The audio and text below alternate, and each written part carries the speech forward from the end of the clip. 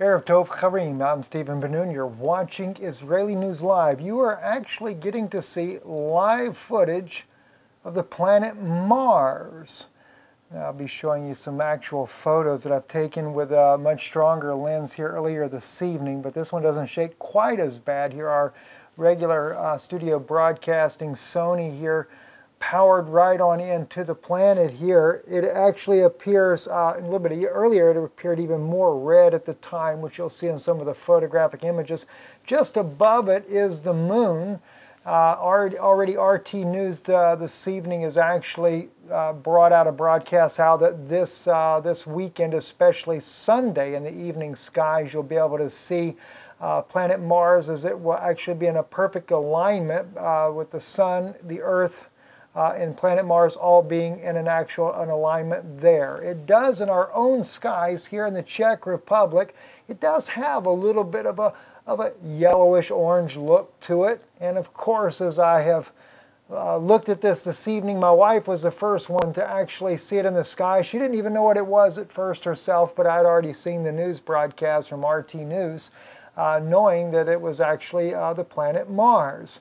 But what's interesting, though, is I can only imagine the conspiracy theorist will actually be saying it's not planet Mars, it's planet X coming in.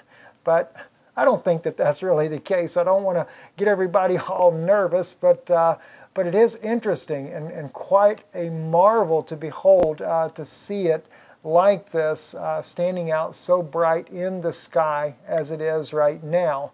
I believe it is also Bob Fletcher who has actually stated that when Planet X gets near, that they will actually say that it's only like planet Jupiter or planet Venus or something of that nature there.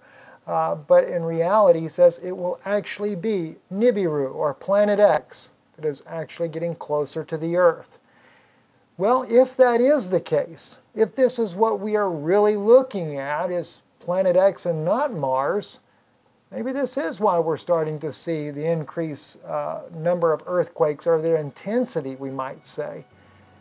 Well, only time will tell. But as far as I'm concerned right now, we're looking at Mars tonight, lining up.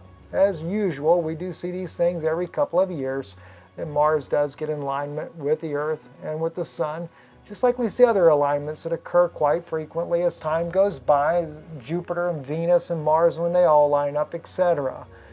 Nonetheless, God has done an awesome creation for us, to let us behold the beautiful views of the stars and planets at night.